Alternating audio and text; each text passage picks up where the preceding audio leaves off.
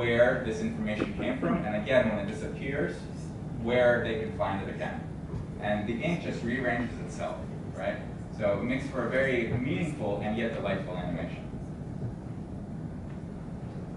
In this example, we're touching a calendar item, right? And that item floats up to the user. You can see it's in a new Z-plane. It casts a shadow behind. And it also lets the user know through that animation that this is the detail view for that item. Again, it's quite simple, but it's a nice little touch. Okay, this one is quite cool. So take a look at the details. This is about instructive motion. So this is animation that not only preserves context, not only is delightful, but also gives a little bit of instruction to the user. So what happens here is when the user hits this play button, it transforms to reveal more controls, right? But it does something else too. It's subtle. I don't know if anyone notices it, right?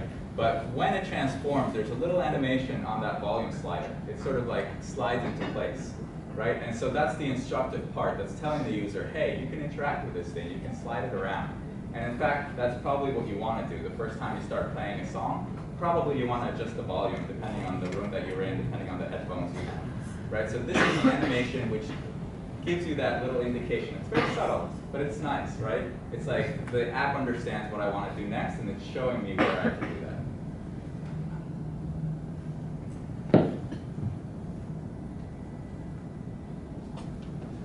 Okay, asymmetric motion. This is a little bit of a detail, but if you think about these pieces of paper transforming and growing in size through animation, it's a little bit hard to see on the screen, but basically what you want to avoid is having the X and Y grow at the same time as the piece of paper enlarges. The reason you want to avoid having it grow proportionally is that it can look like the thing is getting closer to you, right? If you think about the X and Y growing at the same time, it might appear that the sheet of paper is getting closer to the user, and that's not what you want to do when you animate a surface. When you just want to make it bigger, you want to use asymmetric motion, which means that the X or the Y grows first and then followed by the other axis. Yeah, does that make sense? So in the left here, right, we're seeing it expand and then grow vertical, right, and then the opposite. So this is just a little subtle thing to make sure that you don't confuse the user with an indication of size. Okay, and another key motion principle is having users initiate change. So take a look at this animation in the redesigned calendar app, right? So what happens here is the user is in control.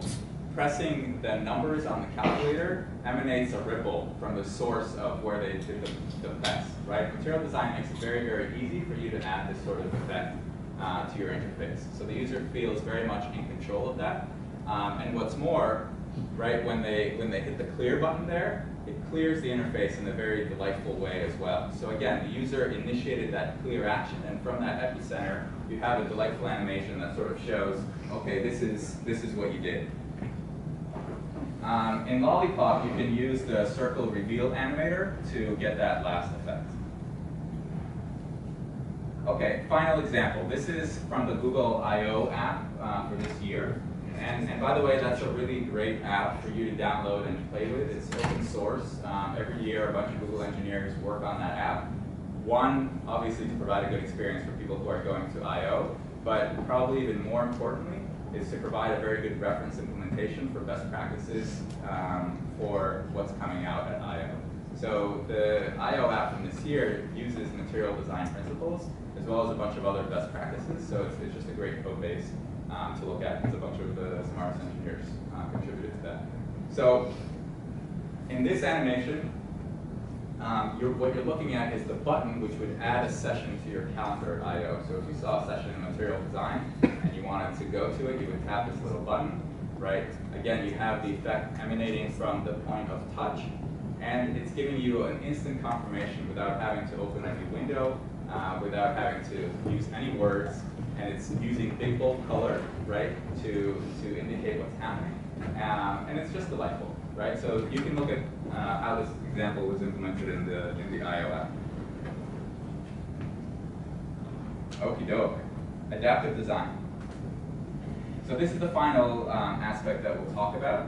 And basically, the core concept of adaptive design is that the underlying data that you want to convey to your users is the same, right, regardless of what platform they're on. So in the case of the Gmail example, right, it's the same email, it's the same inbox, it's all the same data. And so with material design, you realize that, okay, it's all the same data, and what I need to do is optimize it for the experience for the device to take advantage of whatever device they're using. But I don't want to break the user's mental model of what they do with this type of data and how they interact with it. Because ultimately, from a user perspective, it's an email, right? And whether I happen to be on the go or at my desk shouldn't change how I interact with that email. Okay, so here again is our Gmail example. And so let's look a little bit at how material design solves this problem with consistent colors, with iconography, hierarchy, spatial relationships, and anchors all of that into the real world physics that we know that ground material design. Okay, so a very common pattern, right, is this master detail relationship where you have a master list of items and then you tap into one and you get the detail. So in the case of Holo was like a little bit probably too opinionated about some things. One of those was like the arrangement of action bars and how you do your navigation. Material design is a little bit more flexible. So larger screens can host a number of toolbar strips to use the size effectively and to also convey the big bold color. And app bars can be taller where appropriate. And you'll see this coming out, obviously, particularly on tablets and on desktop. So there's a little bit of a zoom into, on a tablet, what that interface looks like. And you can see the action bar, right, is much taller on that tablet version than on the phone, which is to the side there. So that's okay now. And in fact, that's encouraged. Okay, so arranging the content using the surfaces and those pieces of paper helps to simplify the decisions around space management for larger screens. So you can set each surface to know its constraints, to know how wide it can get before it stops growing any wider, for example. And so what material design recommends is the use of margins and, again, bold colors to take up the rest of the space. So in this example in the middle, right, when we read, there's only a certain length of a line we can read comfortably. And you've probably seen this before, right, where you personally, like, you'll get to a page and it has like super long text and you make your browser smaller to make it more comfortable to read, right? So material design encourages this. So in this piece of paper in the middle, you set a width constraint, so it'll grow up to that size. And then you have big, beautiful margins around the side that, again, convey your brand and the colors of the S. Okay, so again, let's dissect a simple phone and tablet app to see how material design helps design for tablets. So keylines, if you can see them, they're faint red lines there on the screen. They help to arrange the various elements on that sheet of paper. And they basically aid comprehension and use of space. So it brings a little bit of order to the chaos. And it's subtle, but visually when you look at an interface like this, it's the sort of thing that makes you think, oh, this app is really clean, right? And it's hard to describe exactly what that is, what that psychological feeling is. But one of the things that contributes to that is keylines. It's having all the things nicely lined up, right? It helps someone pick up your app and be like, oh yeah, this is clean. I understand what's happening here. Using multiples of the app bar size or increments is now another possibility. So in this example here on the phone, it's 56 dips multiplied 3 times across for the action bar, and on the tablet it's 64 dips. So it's different depending on the device, and you can set that so that it doesn't necessarily have to be the same size across devices. You can take advantage of the extra real estate. Okay, and let's look at a couple inspiring examples of material design in action. So, of course, material design, like I said, has been built with all the different form factors in mind. And it's flexible enough to let you take center stage with your content and your identity. And so you realize that each device is just a view into the same underlying system, the same universe of content. And it's really your app's colors, the typography, the imagery, and the surfaces that help you tell that single story between devices.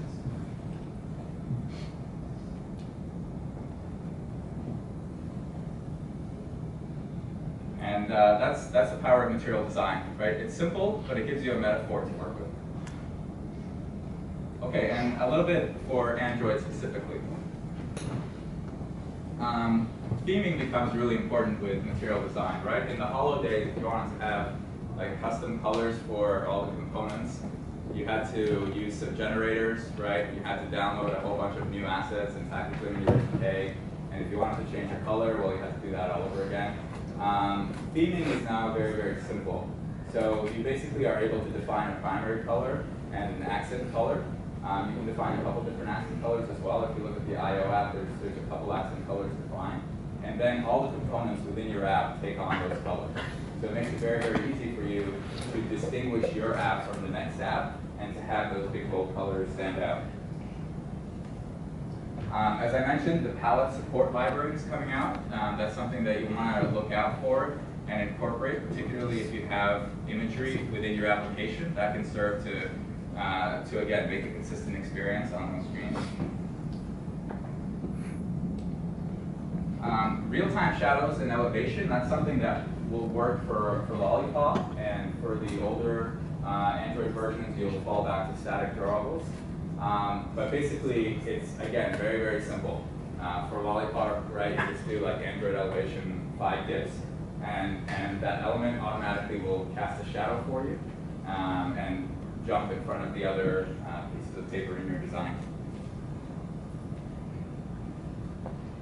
Okay, so animation that's available on Lollipop, we have activity transitions, we have the ripple touch feedback, reveal animations, and path-based animations. This is all the examples that we looked at. There's APIs to do this for you. Some of it is very, very simple. Like the ripple touch feedback is very, very easy to implement. Some of the other animations require a little bit more work. But essentially what you want to think about is, how do I use animation to be meaningful and to provide context to my user, right? Material is not about prettying your app with animation. It's about using that to enhance the understanding and the experience, right? There's a new recycler view, right, with better memory recycling, which is useful for UI widgets, available in the V7 support library. There's a new card view, and so this will actually cast a static shadow for older versions of Android, and in Lollipop it will be a dynamic shadow. There's a new toolbar that I mentioned. The toolbar is basically a subclass of the view group, and it's a reusable component. So it's part of the Lollipop framework, and it's coming to app compat. So if you use Action Bar Sherlock today, it's probably a good time to switch to app compat, which is basically the same thing, but we'll have some of the newer additions to backport Lollipop features. I think Action Bar Sherlock is actually not being maintained anymore. The author said like switch to app compat because Google's maintaining that. So take a look at that. It's a pretty simple transition because they're very similar libraries. And you can now designate any toolbar as an app bar, right? So even if it's not the very top thing in the interface, as you're seeing there. So it's more flexible with material. You can hide it, you can transform it, you can draw over it, you can change its height and its width. And the floating action button is probably a signature interaction piece of your app. So if there's something that's really the thing that you want to encourage people to do, right? Like in Gmail, it would be like compose an email. That might be the big thing that I want users to do. It might be like share, it might be upload a photo, whatever is sort of big call to action. You want to think about having a floating action button for that. It's a really neat way to have users, realize what it is that the primary function is on a particular screen. Okay, and finishing up with some resources. So everything about material design is at google.com/design. It's all quite new. So even yesterday we released a bunch more design specs and a bunch more things for you guys to look at. There's now standardized icons which are available, and it's like the same icon set that's being used across Android and web, so that like the trash icon is consistent everywhere you use it, and users will start to associate that with, okay, this is the trash icon, that sort of thing. So there's color palettes there for you to use as well. That's just a very good resource for everything to do with material design. Of course, the YouTube channel, there's a couple good talks. There's a Design Bites for Roman Nurek, talking about material design. There's a session from Google I/O with Matthias, who's sort of like the god of material design, taking questions, which is quite good. And of course, you know, developer.android.com for developer documentation, and Google Plus at Plus Android Developers. So all the I/O videos, again, if you haven't seen, you know, take a look. There's good sessions on material design as well as a bunch of other things. The I/O app that I mentioned, you can get it from GitHub. If there's one thing you do, I would recommend this one, because it's not just material design, it's just clean code in general. It's good to look at. And if anyone has any questions, I can take a couple. Not exactly from a design background, but just can you compare responsive design versus the adaptive design? So it's a similar concept. Similar concepts. I think one thing that we want to point out with adaptive design is that it's okay to have lots of white space in certain circumstances. So you don't necessarily need to have your content respond and take advantage of all the pixels on the screen. For certain types of applications like reading, there's actually a physical limit that we as humans have at which point it stops being comfortable to read like super long things. So it's just adapting. It's synonymous, but we're pointing out a couple additional things that we think are important. And we basically have now a suggestion for what to do with that extra white space, and that is put some of your big bold coloring in there to add value to the brand. But very similar concepts. Cool. Anyone else? Yeah. You mentioned about the tab, the floating option buttons. Is it a new widget? Yes. So is this only for Lollipop? No, it's actually backported. It'll work in other older Android versions as well. So that one is built in and backported, so you can use that safely. Yeah. Is there any source code or any example code available which is incorporating material design? Yeah, that's the I/O app. So it's open source? It's open source on GitHub. Yeah, absolutely. And it has like the floating action button, it has adaptive design, it has motion, it has basically all the things that I talked about. But now it'll make more sense to you because you'll look out for those things. Yeah. Cool. All right, well, thank you very much, guys.